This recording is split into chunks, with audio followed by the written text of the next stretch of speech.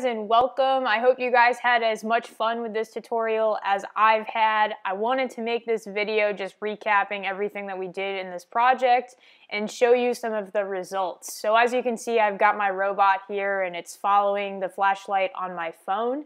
And you can see that it speeds up as it detects that brightness and light, moves towards it. And actually at some points in this video, you'll see that it actually runs right into my phone because it detects such a high brightness. One of the things I did notice is that the brightness isn't necessarily calibrated. Sometimes the light disperses and the robot can't detect that much of a brightness difference, so I will have to go through and tune it a little bit.